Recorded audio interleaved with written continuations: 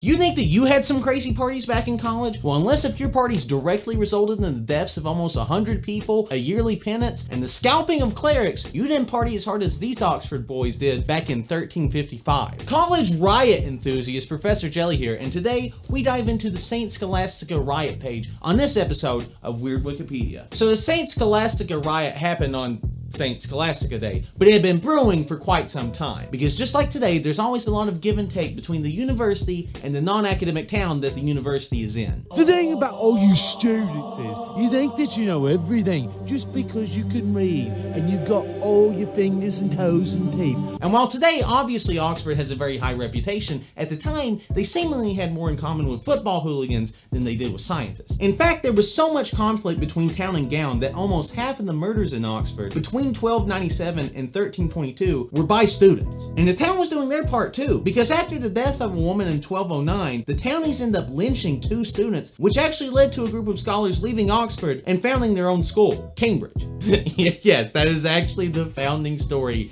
of Cambridge. And when they weren't fighting townspeople, they were fighting themselves. With one incident in 1314 between the 2 main factions of the university, the Northern men and the Southern men, 39 students were killed. If you thought that hazing for frats now is bad, imagine cold-blooded murder being on the docket. It should also be noted that as England was a Catholic nation at the time, before Henry had something to say about that, the church wielded incredible social and monetary power over the peasants that lived in the town, and Oxford was directly linked with the church with all of its theological scholars. So students were essentially everything short of above the law when it came to townfolk, and the townfolk knew it, and they hated them for it. So all this was simmering in the background when on February 10th, 1355, St. Scholastica's Day, a group of students went to celebrate at the local pub, the Swindlestock Tavern. And if you've ever watched Good Will Hunting, this plays out exactly like a medieval version of How About Them Apples scene. So upon entering the establishment, the group ordered some wine. However, they felt that the wine that they had been served was unsatisfactory and that they requested a different drink. However, the bartender ignored their request. Later, the historian Anthony Wood noted that several snappish words passed between the men until the bartender served some stubborn and saucy language right back. Woo! Woo! Woo! And then in response to such speech, a student stood up, a clergyman no less, and threw his drink in the bartender's face. And then, depending on whose side that you listen to, either threw the cup at him or like beat him over the head with it. Not the greatest day of piety for the Catholic Church. This resulted in the roadhouse-worthy brawl, which eventually spilled out into the street, which then led to both sides ringing church bells to summon reinforcements and eventually devolving into a riot. Fighting in the streets continued until nightfall, until both sides returned to their respective dwellings. Now at this point, no one had been seriously injured, and this is probably where the riot should have naturally ended. And to ensure that it did, the leaders of the school and town got together and made a proclamation that we should all, not bear arms and kind of, take a chill pill. Meanwhile, the town bailiffs are going around telling people to arm themselves and going into the country to pay people to come and beat the students up.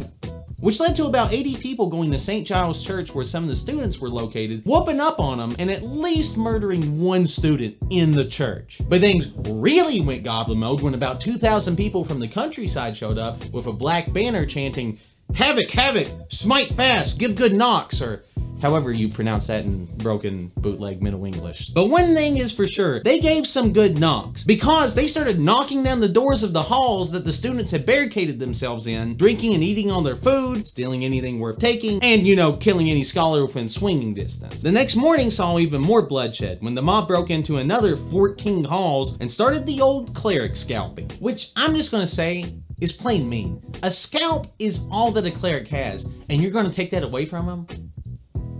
Don't talk to me. Don't talk to me. As the third day winded down, however, it was a bit of the old SpongeBob meme, as nearly all of the scholars had fled Oxford. The streets, rivers, and cesspits were littered with the bodies of students and townspeople, and most of the town had been burnt down. And nearly all of the student halls had been destroyed, except for those of Merton College, whose students were noted for being very quiet and whose hull was made of stone, so it's kind of harder to burn down. Once the smoke cleared, it was determined that there was probably around 90 people who had actually died, probably around 30 townspeople, and probably somewhere around 60 students. And after the party was over, it seemed that both groups knew that there was going to be some consequences for this, because the leadership of the town and the university surrendered themselves over to the king. After 4 days of deliberation, the king came out with the following decision, which consequenced one group significantly more than the other. On one hand, the scholars would be pardoned and have their positions reinstated, and on the other hand, the town would be fined 500 marks, the mayor and bailiffs were sent to prison, and nearly all religious services were banned in the town. Later in the year, there was also a royal charter given to the university, which gave it preferential legal abilities to the town. The university was also able to tax bread and drinks sold in the town. The officials of the town were required to swear undying allegiance to the university, and once the religious services ban was lifted, an annual penance was required where the mayor would have to walk barefoot to a mandatory mass honoring the fallen scholars, where he would have to pay a 1 penny fine to the university for each student that was killed. A completely fair and even-handed judgment, Your Majesty. So at least did these judgments stop the conflict between town and gown?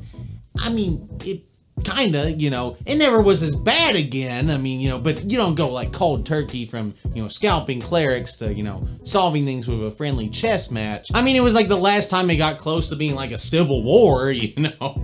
It's a pretty low bar, but I mean, like it never happened again. So the annual penance for the town was followed until 1825, when the incumbent mayor, Isaac Grubb, legal name, refused to take part. And they were like, it's been 500 years, whatever. Little side note on Isaac Grubb. So he got like really popular for like standing up to the university, like the town comes first, and everybody loved him for it, until they found out that he was selling his bread cheaper to the university than he was to the town, and then they rioted and tried to lynch him.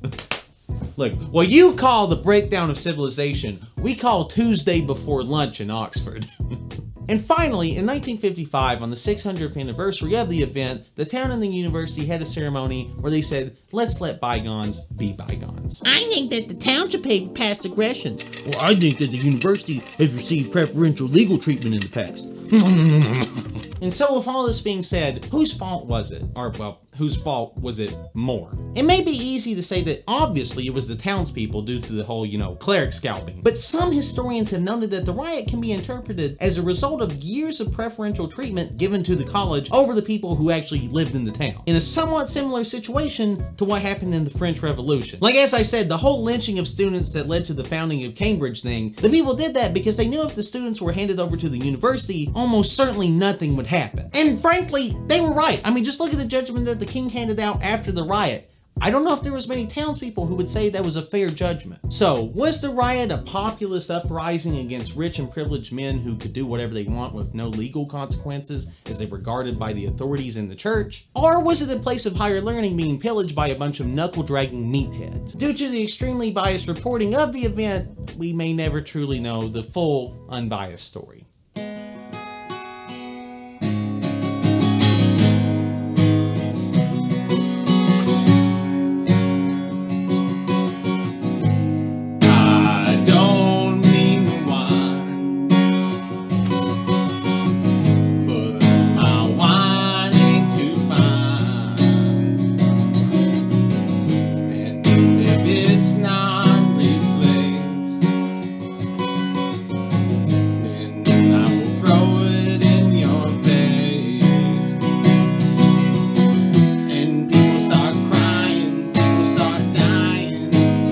Scholastica Riot. But what it really comes down to was some dodgy plonk being served at the pub, and some of the most dodgiest food ever created was the dill burrito, a Dilbert themed burrito, which I made a video about, which you can watch right here.